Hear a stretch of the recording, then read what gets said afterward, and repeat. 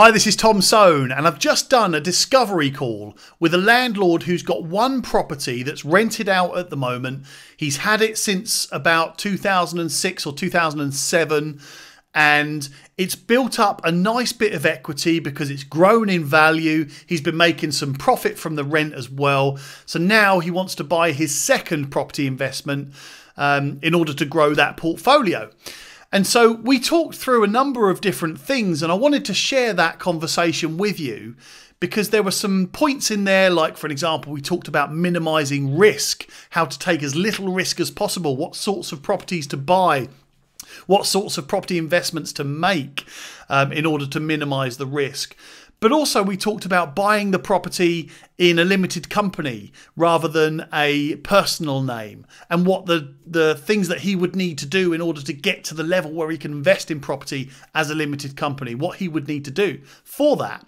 But also we talked about locations and how to find those areas where they're good for property investment deals and you can find the right properties for the right tenants with the right income and the right yield and so on. So yeah, it was just a good conversation, which I think you might be able to take some tips or some advice from to help you in your situation. Maybe you're trying to invest in property yourself. Maybe you've got one now and you want to buy more. Maybe you're just starting out. I just thought it'd be a really good way to help as many people as I can by sharing those conversations. So first of all, yeah, we talked about risk. Now, the guy I was talking to is very risk averse, meaning he doesn't want to take high risk to make more profit. And actually, there are so many people like that want to make profit. Of course you do, because that's what you're investing for, but don't really want to make high risk investments to make loads of profit. Like me, you're happier making a bit less profit, but with far less risk. And generally speaking, it's not 100% of the time, but generally speaking, the higher the profit, the higher the risk. And that's the way that you should look at it. If you want to make more profit, that's great, but you're going to take higher risk in order to do it. And that might mean that you take higher risk in having empty properties or bad tenants or maintenance, repairs, refurbishments, renovations, all of those sorts of things. It might mean that you have to cope with more legislation. It's going to take you more time to deal with this property. But that is balanced by making more profit, and you can go for those higher risk properties. But this guy was looking for more low risk, good profit, low risk type properties. So I suggested maybe he should look at single lets and ignore HMOs, ignore student lets, ignore serviced accommodation or holiday lets, so that he can just get a 2 or 3 bedroom house, something like that rents out reliably, has always got a high demand, and rents out very securely to maybe small families, professionals, or maybe larger families. And that's a very, in my opinion anyway, that's a very safe and secure investment. Now, no investments are risk-free. Of course they're not. You could get the most loveliest family on the planet move into your property, but unfortunately circumstances happen to everybody, and everybody could have something happen to them at any time. And that's the risk you take as a property investor, isn't it? But what you need to look at is the odds. So actually the odds of having a problem on a 2 or 3 bedroom house are probably going to be less than having a problem with a serviced accommodation property or a house of multiple occupancy or a student property, something like that. It's probably a lower risk of having serious issues. So we talked a bit about that, and like I say, I suggested he could maybe go for a 2 or 3 bed house. We talked through the types of tenants you could hope to attract, and we also talked through the sorts of yield that you could expect to achieve from a single let like that. And by the way, a single let is just a property which rents as one contract, rather than a house of multiple occupancy or a HMO would be multiple tenancies within one property. Student lets can also be the same. Serviced accommodation is a completely different thing altogether. So when I use the term single let, it just means a straightforward buy to let, something like that. So we also talked about buying that property, the second property, as a limited company, which it seems to be more profitable if you do it correctly because you can get more tax benefits than buying the property in a personal name. Now, that doesn't mean you should never buy a property in a personal name, because actually it just means different things to different people. So you definitely do need to speak to a tax advisor or your accountant, who will be able to tell you what's best for your situation. But for me, he said he wanted to invest the next one in the next property as a limited company. So we talked through a few things that I think is important to know. And just like starting any company, you're not going to be able to start a company today and then tomorrow go and approach the mortgage lenders and get funding. It doesn't quite work like that. You have to build up some credibility in that company, like a credit rating, if you like. Build up the credit rating and the credibility and the investability in that company before you can just use that company solely on its own for borrowing money from lenders. So what you'll need to do most of the time is go to a lender and borrow the money through the limited company, but give the lender a personal guarantee from you in order to get that lender to approve the mortgage deal.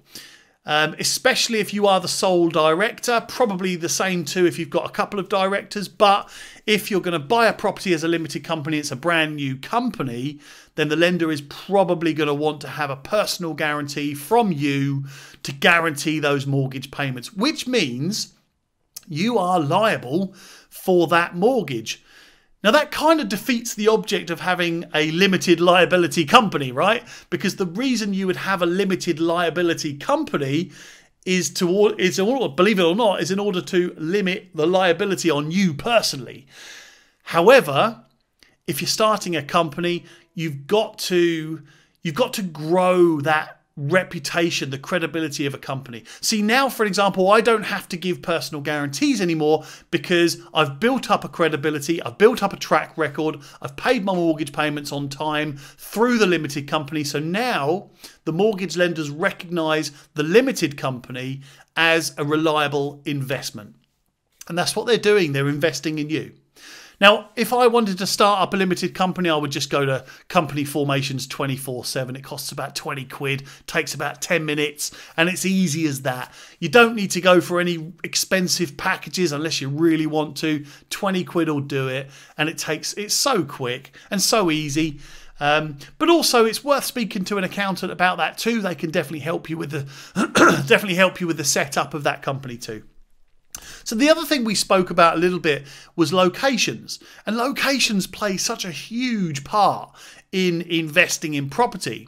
Because, well, first of all, this guy that I spoke to on this discovery call, he lives in Kent. So he wanted to invest in his next property around an area which was a bit closer to home, which I can totally understand. His current property is over near Portsmouth, so it's, you know, a good old 2-hour distance from one to the other. But location is really important for a number of reasons. First of all, if you find a property investment that's local to you, you probably instinctively know if it's a good property area or a good tenant area, or it's going to attract the right people for you. And I notice I said for you. It's important, I think, as a landlord, to get the right investment, not just the property, but also the tenant too. So you'll know what locations attract the types of people that you want. Now, sometimes you'll pay a bit more for the locations that will provide you with a comforting tenant, so to speak. But that's the point. If you're going to lower your risk, you also need to lower your stress. There's no point making profit from property if you're too stressed all the time to enjoy it, right? So location is really important in that sense. Of course it is. But also you want to have a look at areas where there's perhaps lower crime rates. Perhaps you can have a look at the type of demand in that area as well, and you can do that by looking at Rightmove. For an example, just do a search in that area for all the properties that are on the market in Rightmove, then go into the filters, select let, or you can also do the same from a sales perspective too. It kind of gives you the same picture. And then if, for example, there are 30 properties on the market, but 30 properties have been let, then you know there's a decent demand in that area. And that's the thing you're looking for. You're looking to increase your demand in the right locations that give you the right confidence in your property investment, so that you're not just constantly worried that your next tenant's going to be really bad and you're going to buy a property in a flood area and all those sorts of things. So yeah, these are the sorts of things we went through, and what we wrapped it up by basically saying that if you're going to buy it as a limited company, then definitely be prepared to put some personal guarantees to the first couple of years of purchasing properties as a limited company. But also, when you're choosing a location to invest in, make sure it fits with you.